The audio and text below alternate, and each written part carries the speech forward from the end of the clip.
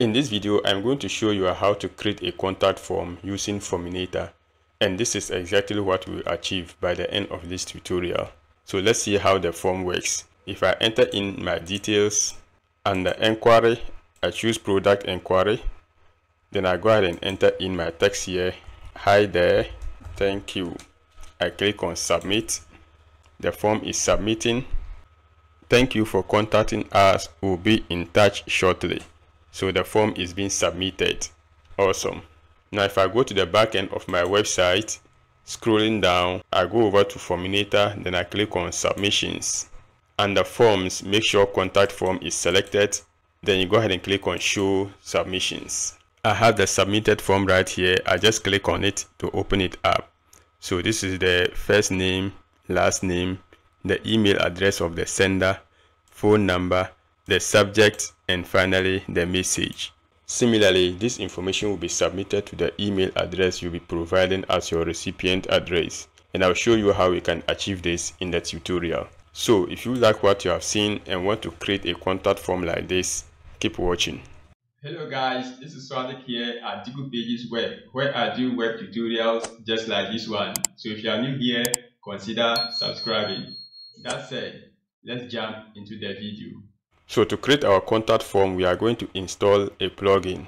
To do that, I go to the back end of my website. Then I go over to plugins, click on add new plugin. Under search plugins, I search for Forminator. I have the plugin here, Forminator Contact Form, Payment Form and Custom Form Builder by WP Dave. I click on install now. The plugin is installed and activated. Now if I refresh the page, then I scroll down, you see that I have Forminator here. Just hover on it, then go ahead and click on Forms. From here, I click on Create. And in this pop-up, you can choose whatever form you want to create. You can create a request a quote form, registration form, contact us form, newsletter sign-up form, or login form. For this tutorial, we are creating a contact form. And it should be noted that you can create your form from scratch or you can create using a template. And I'm going to show you how we can create our form from scratch. So I select blank, then I go ahead and click on continue. Let's give it a name, so I'll call it contact form. I click on create. Alright, I have my form builder right here. At the moment, we don't have any fields, so let's begin to insert some fields. I click on insert fields. And from here, I choose the particular field I want to insert. Since we are making a contact form, we want to get the names of our users. So we select name. Going down, click on insert fields. In this pop-up under labels, you can choose a single field or multiple fields. At the moment, single field is selected, where you have one field for users to enter their names. Let's see the multiple fields. With multiple fields, you can get prefix. For instance, where users can select their designation like Mr., Mrs., Doctor, Professor, and more. You can also allow users to enter their first names, middle names, as well as last names. So whichever way you want it. For this demonstration, I'm going to use the multiple fields. Meanwhile, I don't need the prefix. I don't also need middle name. Next, let's go over to settings. This field we are trying to add, is it going to be a required field or an optional field? I'm going to go ahead and make it required so that it will be mandatory for users to enter their first names. Let's go to last name. It's also going to be required. All is set. I click on apply and our first field is added. The next field we want to insert is email. So I click on insert fields. I have email right here. Select it. Going down, click on insert fields. The label is going to be email address.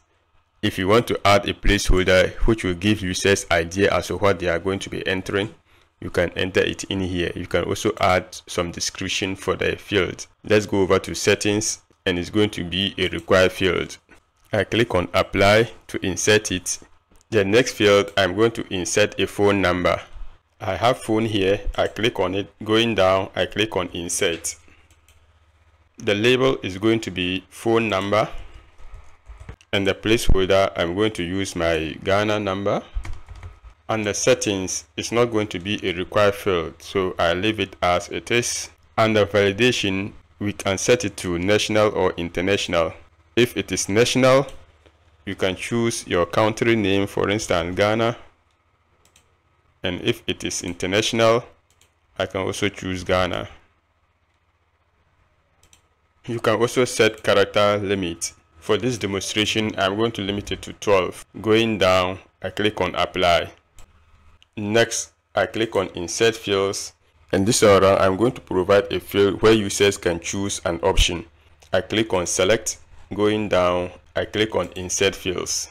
The placeholder, I'll enter choose option. The label is going to be inquiry. You can give it a description which is optional. Going down, this is where we enter our options. So the first option, I will say general inquiry. The second option will be product inquiry. I can add an option here. I click on add and I go ahead and enter it here. Something like that. It should be noted that you can select any of these as the default option, but I'm not going to do that. I'll just leave everything unchecked. Next, let's go over to settings. It's going to be a required field. Going down, I click on apply. Finally, let's insert the last field. I click on insert fields and it's going to be a text area. Going down, I click on insert. The label is going to be message. The placeholder, you can enter something in there which is optional, so I leave the default text. Settings is going to be a required field. Going down, I click on apply and it is added. We can preview our work and this is how it will look like. Perfect. Let's exit. All is set. Let's go ahead and publish our form. Alright, the form is published and we have the shortcode to the form right here. All we need to do is just copy it and we can add the shortcode to whichever page we want. I'll exit from here. Now in case you have missed the shortcode, you can easily come to the gear icon right here. Then you click on copy shortcode and you see that it is copied. If you are finding value so far, please give this video a thumbs up. It does help me out so that the video will be suggested to more people on YouTube and also benefit more people. Alright, let's continue. Now let me show you how you can add the form to any page of your website. First of all, let's see how we can add it using Gutenberg. So I'm just going to go ahead and create a new page. Hover on page, click on add new page. Meanwhile, I'll right click and open link in a new tab because I don't want to lose this interface. We'll be coming back to it. Under add title, I enter contact page. You can give it whatever name you want. Next, I click on this plus icon right here. Then I search for shortcode. Then I search for Forminator. I have Forminator form right here. I just click on it and you see that it is added by default. You don't really need the shortcode in here. Now if you want to use the shortcode, let me show you how you can do that. So if I click outside, maybe I want to add some text. I'll just say form with code, something like that. Hit enter. Then I go ahead and use shortcode. I search for shortcode. I have it here. Just click on it. Then I paste in the shortcode. I publish. Publish. It is published. I can view the page from here. So this is the first one, the one I've inserted using the Forminator widget. Going down is the one I've inserted using the shortcode. So whichever one you want to use is your call. So I will go back. I don't really need this one. I'll just go ahead and delete it.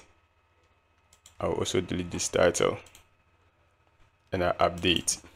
Now that we have seen how to embed our form in Gutenberg, let's see how we can do that in Elementor.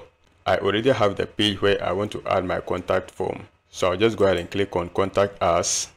This is how the page looks like, and this is the very portion I want to add my form. I click on edit with Elementor. Inside the Elementor editor, I scroll down to the location where I want to add my form. Under search widget, I search for shortcode. I have the widget here. I drag it in here. Then I go ahead and paste in the shortcode. And I have my form right here. I click on update. Let's take a look. Going down, I have the form right here. Perfect. Now let's test the form out. So I fill in my details as a customer, and the inquiry is going to be product inquiry. In the message, I will just enter this text. Then I say thank you. Click on send message. It is submitting. Thank you for contacting us. We'll be in touch with you shortly. So the form is submitted. Now let's see how we can access the form submission. If I go to the back end, then I go over to forms. I'll just right click on it, open link in a new tab. Right here we have the form submission. This is the very last one. I just click on it, then I click on the number right here to open the submitted information. From here I drop down the arrow to have access to the whole information. Now let's see more customizations we can do on our form. I exit from here. For instance, if we want to change the color of the submit button, let's see how we can achieve that. Going back, first of all, before we do that, let's see how we can customize the button text. To do that, right here you see that we have send message. Let's click on the gear icon, that's edit field, and this way you can change the text. You see that it is set to send message, and we can change it from here. So if I enter submit, then I click on apply, you see that it is now set to submit. Next, let's go over to appearance. Going down to colors, it is set to default. Let's choose custom. Scrolling down, we have submit button. Drop down the arrow here, and this way we can change the background color. So just click on the color here, and you can choose whatever color you want. I just go ahead and paste the color code right here. I've already copied it to my clipboard. We can also change the hover color. So I click on hover, I click on the color, and this way I enter my hover color. Just paste it in there. All is set. I click on update. You see that it is saving right here. It is updated. Going back to the front end, I refresh, and you see that the button text has changed to submit, and the color too has changed. Awesome. Let's see some more settings. Going back, let's go over to email notifications. Right here you see that we have admin email. So this is the email address where your form information will be submitted to.